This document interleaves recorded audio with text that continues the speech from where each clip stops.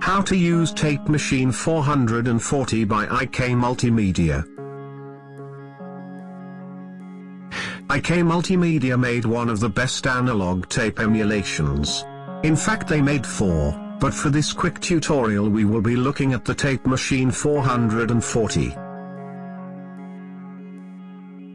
Tape Machine 440.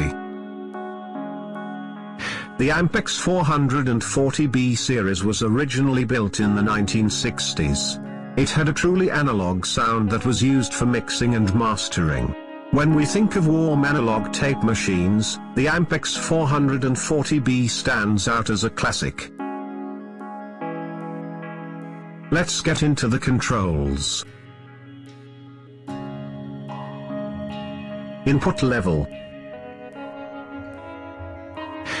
The input level sets the level of the signal going into the module. The input repro slider. With input engaged, the signal passes only through the input and output electronic stages of the recorders, bypassing the tape. Depending on how the recorder is designed, the input path can sound very similar to the plug-in input, or slightly more colored. Set on repro, the signal passes through the entire analog recording system. First, the signal travels from the input, then to the recording amplifier, then recording head. From here it is sent to the tape, then playback head, and then the playback preamplifier. Finally, the signal is sent to the output stage. The true stereo switch. Even a perfectly aligned tape machine will have a slightly different level, EQ, and distortion quality between the left and right channels. This is good and part of the analog recording aesthetic. If a perfectly identical left and right signal is desired, then simply disable the true stereo switch. Now let's look at the tape formula section. This selects between the 4 available tape formulas. Each tape formula has its own characteristic and sonic personality. This dynamic modeling is important in order to have an even broader palette of sounds. Here are the details of each tape.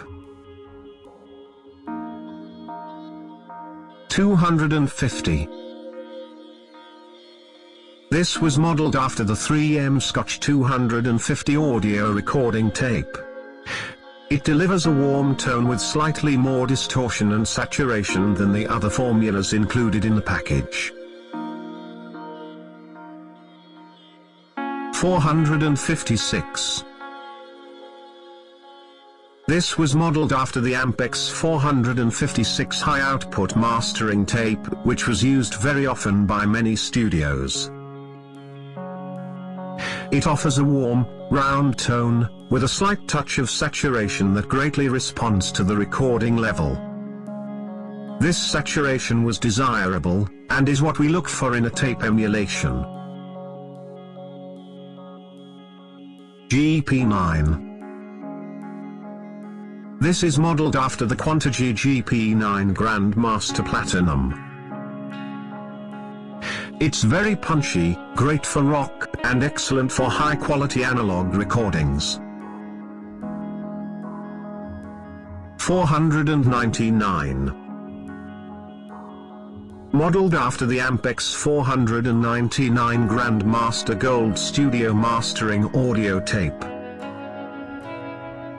This tape is designed to handle a great amount of level with minimal distortion and compression. It also exhibits a high-frequency added definition that makes it perfect for printing somewhat more transparent recordings, while still maintaining an analog sound. Now let's look at the tape speed section. Tape speed selects the speed in inches per second, IPS, of the tape transport between 7.5 IPS and 15 IPS. The higher speed gives you more fidelity, and the lower speed delivers a warmer, rounder tone. Next, transport modeling. This precisely models the behavior of the mechanical transport. Small irregularities in the movement of the tape create various degrees of sonic alteration to the audio program, especially between the two channels. Keep it on for some analog goodness. In case a more transparent performance is needed, you can disable it. Auto calibration. These tape machines are calibrated by default. They are at their factory calibration, but it is possible to edit the calibration parameters as you like.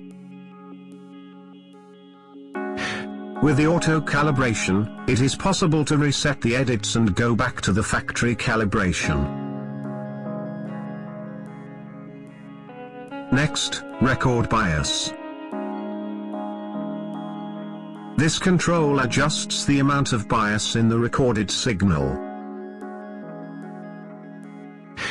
Ideal bias voltage settings provide maximum sensitivity and low distortion. Intentionally overbiasing is a common technique to produce a warmer, gently saturated sound. Underbiasing can be used to nicely boost the high frequencies, in a truly unique way, and add distortion, and other nonlinear effects. Now let's look at the record level. When in repro mode, it adjusts the level of the recorded signal, after the input. Record HFEQ. This adjusts the high-frequency shelving added to the recorded signal on the tape. The play level. When in repro mode, it adjusts the level of the recorded signal, before the output, and after the entire tape. It is used to calibrate the machine. The play HFEQ. This adjusts the high-frequency shelving, added to the playback signal, from the tape. The play LFEQ. This adjusts the low-frequency shelving, added to the playback signal, from the tape. Output level. The output level control determines the output level of the module. The on switch. This activates, or bypasses, the processing altogether. Reset. When this is set, it returns the settings of all of the parameters back to their default. Now you know the functions of the controls. Analog tape was often pushed a little, in order to achieve some desirable saturation. IK Multimedia did a great job of recreating the warm distortion, and harmonics of not only this classic machine, but also the different tapes used. The default settings work very well, but don't be afraid to experiment. Different material will require different settings. It's all a matter of personal production, style, and taste. Thanks for watching this short tutorial. We have many more available, and release more weekly. We welcome you to join us and subscribe. Thanks, and happy music making.